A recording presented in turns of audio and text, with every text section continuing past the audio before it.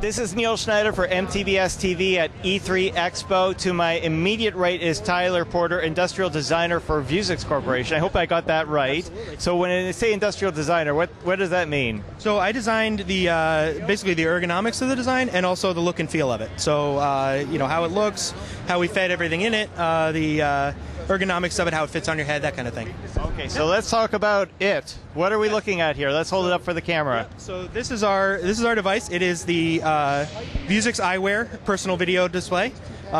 We are a source agnostic personal video player, so we can work with any HDMI device.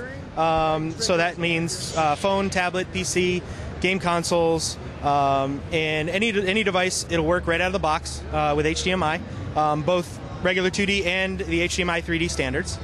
So we can do frame pack 3D and all those. It basically is a large screen television that you would wear. We also do VR, so we have a head tracker and we are part of the OSVR Alliance. So we can do VR, but our main focus is really on being able to play any source comfortably. So we designed it so that non-VR applications, fixed things that are not head tracked or not designed for it, will still be comfortable to use. You can see around the screen, and we've got a field of view so that you don't get ill or sick with content like that. But it will also do VR as a secondary application. And yeah, go ahead. So when we're talking about virtual reality, yes. So why don't we talk about some of the specs that deliver on the VR side? Right. So we have two displays, two projectors built into the system. We use a sophisticated set of optics so that we don't need to do any kind of pre-distortion or any chromatic aberration correction. We do that all in physical optics. So through prisms and lenses and micro lens arrays, things like that, we're able to get an image that is perfectly clear edge to edge with no distortion and no chromatic aberration without any special software. So that allows us, again, to play off your regular DVD player with no special software and have it come out correct.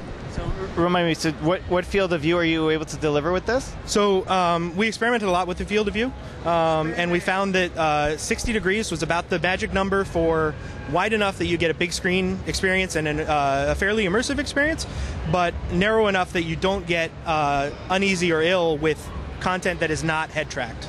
So you know, conventional content like movies and things like that will still play fine, and you'll be comfortable watching them.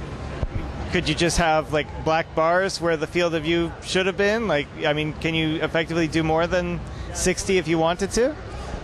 With a different, little bit different optical path, we could, but we found that it was just it was uncomfortable, and this still gives us a very large screen, like IMAX type experience, but still gives us a really high pixel density as well. That's one of the advantages of the slightly narrower field of view, is you get the pixel density way up, so you can't see the individual pixels. It's a very sharp image. That's actually one thing I really liked about this, is when I was wearing it, the pixels were very dense. You didn't have that like, you know, that window effect or yep. that screen door effect, yep. if you will. And you have, I take it you have some head tracking options on this as well. Can you elaborate on that? So we have a 6-axis head tracker. We're working on the calibrations on that. That's going to be hooked into the OSVR. So anything that's developed for OSVR will work with this. Yeah, that's basically it for that.